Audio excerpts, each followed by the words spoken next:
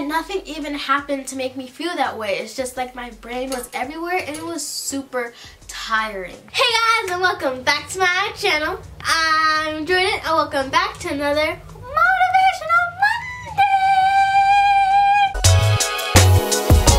I know it's been a long time since I did a Motivational Monday, but I just kind of wanted to get a feel for middle school before I talked about things that are like about middle school or what most middle school kids are going through, because I kind of didn't want to give, fake advice. Since I've been in middle school for a while, I know a few 2 or 3 things, and honey, it is hectic.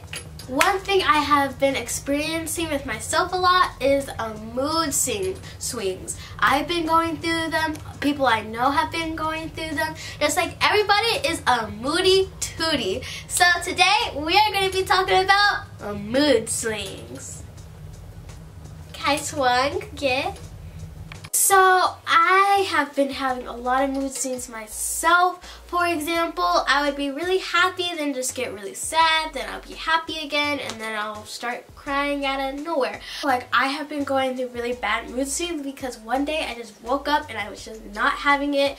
Everything was making me mad, everything was making me cry, everything was making me sad or irritated, and it's like everything. Like, I cried over everything. I cried over this, I cried over that, I was mad over this, I was mad over that. It was crazy. It was so hectic. And nothing even happened to make me feel that way. It's just like my brain was everywhere and it was super tiring. It was just super hard, and I didn't feel like myself for the past, the whole entire week after that. Like, it was just sad. I was just sad and mad. I wasn't the funnest to be around, the funnest to talk to, because I was just so moody and I didn't feel like my normal self, like happy and regular. I hated it. It was so confusing. I even texted my mom and I was like, I am so confused. I don't know what's happening. It got so bad that one day I raised my hand to ask my teacher a question, and she came over and I couldn't even ask the question. I just started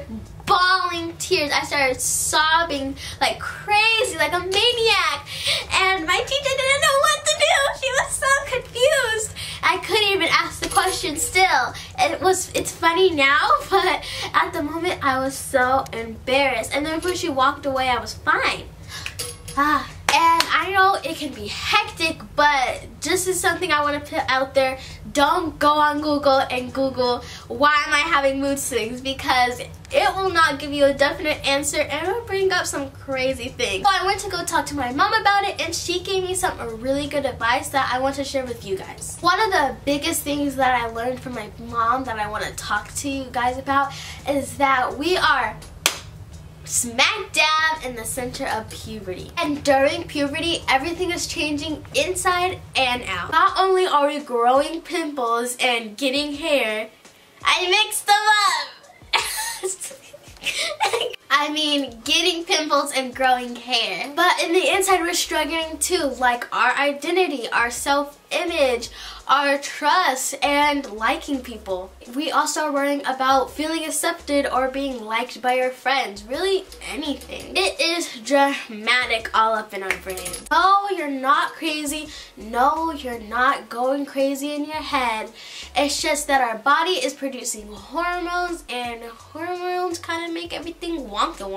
I know we might feel like alone and that we have nobody to talk to and nobody's getting it, and our parents might not be the coolest, but they have gone through this stuff before because they were our age once in a lifetime. Might not seem like it, but they were. So talk to them. The really good advice that my mom gave me too is that try to distract your brain. So instead of just sitting there hating life and just being in this irritated, sad ball of mess, just try to think about focusing on your work and thinking of happy things or everything that makes you happy. Try to focus on something so you're not just all over the place. Another amazing tip that she gave to me is try to just relax and catch your breath. So close your eyes, breathe in, and count to 10. It can really relax you, and it can calm down your crazy brain from going 100 miles per hour. Also, something that she told me is that it's okay to cry.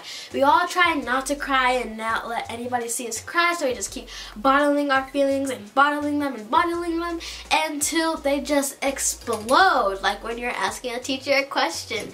But they just explode and go everywhere, and then we can't stop crying. And I know I didn't want to be labeled a crybaby, even though I already am.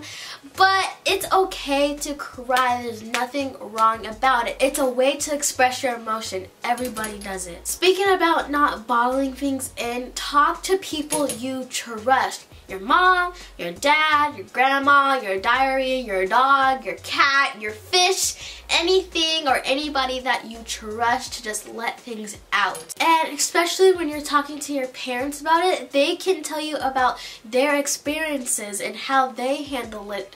And it's really good to have that in your brain, like, oh, when you're feeling that way, to have like, oh, mom did this or dad did this, and it could actually help you a lot. Hearing different perspectives from people that are older than you can help a lot, and they are more experienced, because we might think that we know it all, but we don't. And if you don't want to talk to your parents about it, because I know some of us might be a little bit more private, but you can talk to your teachers and your counselors and even your doctors. Talking to people you trust can help sort all of your feelings, so don't keep everything inside. Also, you want to get a good amount of sleep, because sometimes when we're cranky or mad, it's because we did not sleep well. So if you're upset, you might want to try getting a different sleeping pattern. And also, eating a healthier diet can help too, because I know we just all want to just eat Doritos and drink watermelon Arizonas all day. I'm talking about me. But actually eating healthier can help too with our moody problems.